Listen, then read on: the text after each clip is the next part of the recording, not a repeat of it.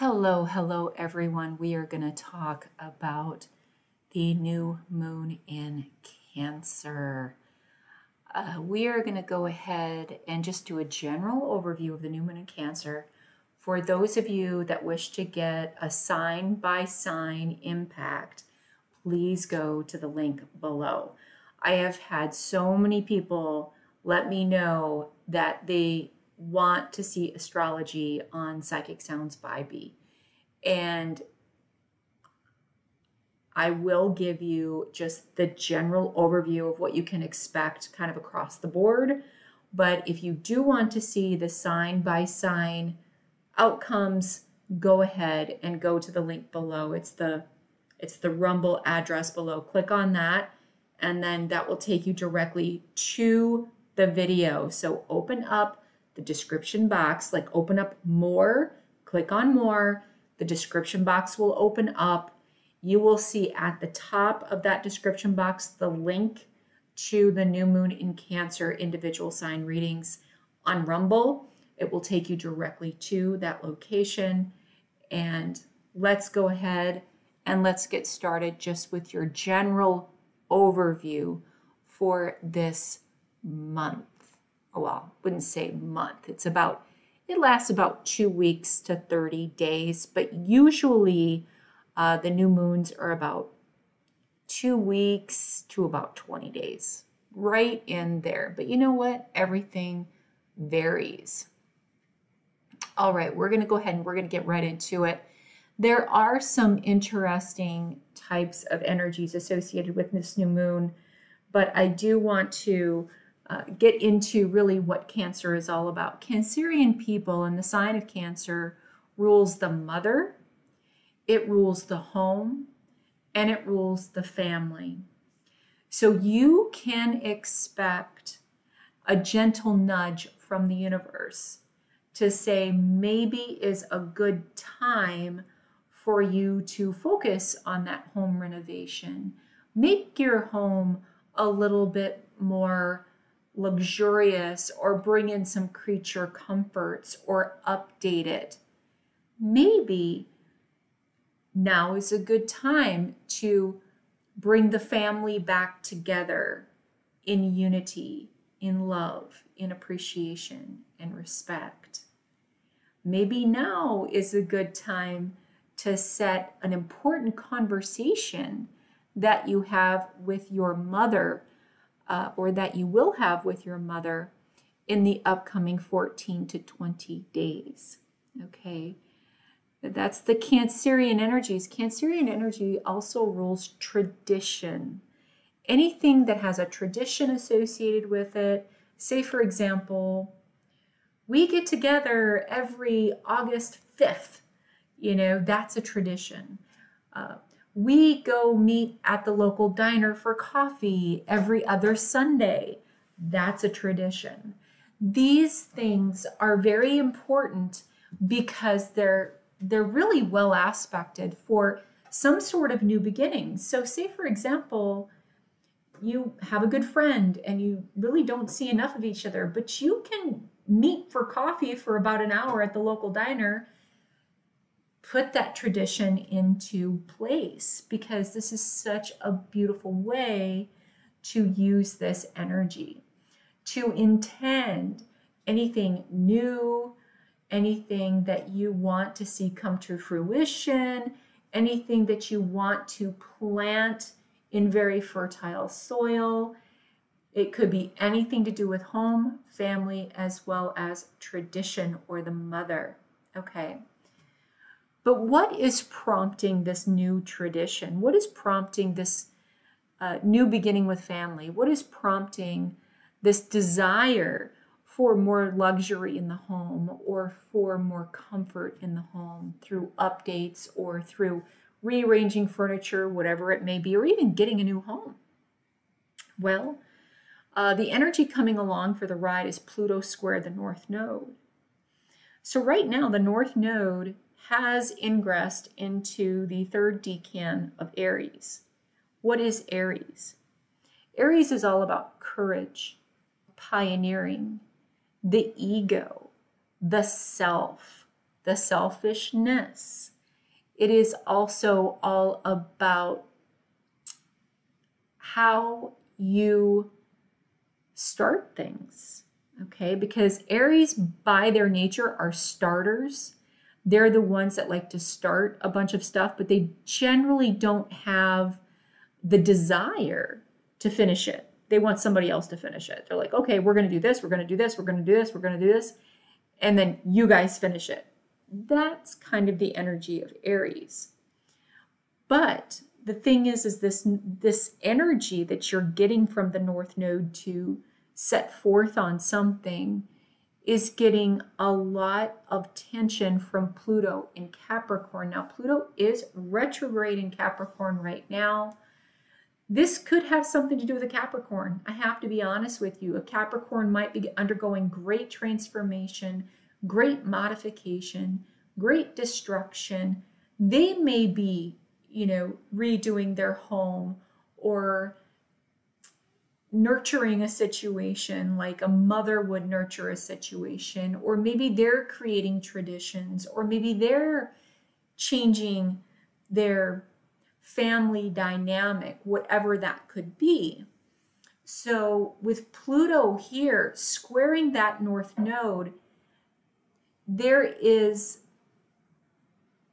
an importance with whatever it is you're intending with your home, your family, or your traditions, or your mother.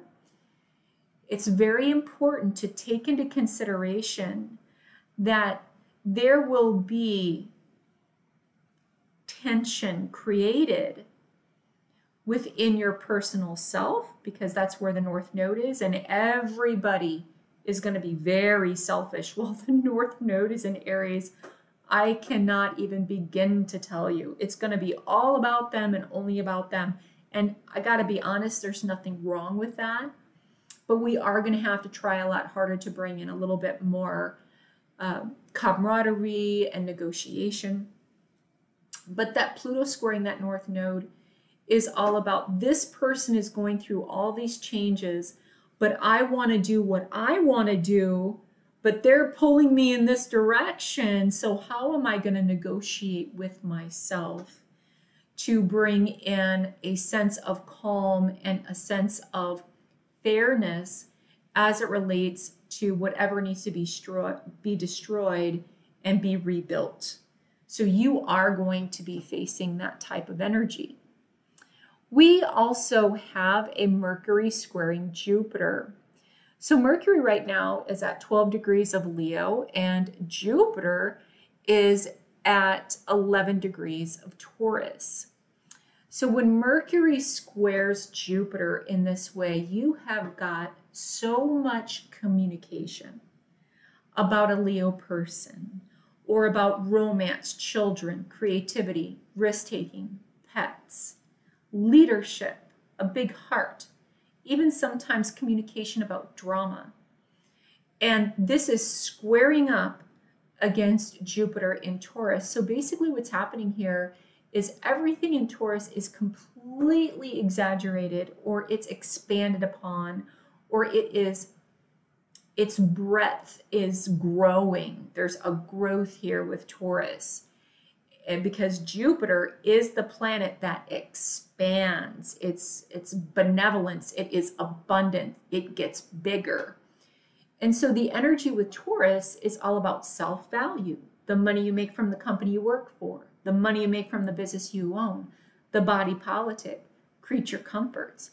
So what's happening here is there's a push and a pull between the romance and the children and the creativity as it relates to the money, how much money there is, how much creature comfort do you want. This could be a discussion which may be tense at times as it relates to creating perhaps a level of comfort for a romantic partner in a situation, a level of comfort for a child in a situation, a level of, money even. As the money is growing, where does that money need to go? The communication is all about Do I want to risk putting it here? Do I want to risk putting it there? This is that new moon energy that is basically pulling in these two squares. So the reason someone wants to create the new with the family, the tradition, the mother, or the home is because these squares are causing a little bit of tension, requiring someone to find the balance in the home and in the family and in their traditions and with their mother figure or how they nurture things. We also have this new moon squaring the north node. So not only is Pluto squaring the north node, the moon is squaring the north node. So basically you just add a dash of emotionalism, add a dash of feelings or feels, add a dash of frustration. Someone might say something and it causes someone to be triggered. So just please be aware that that could be happening because that moon is also opposing Pluto. So the emotion that's associated with this energy is presenting itself because there is a transformation taking place in Capricorn or with a Capricorn person.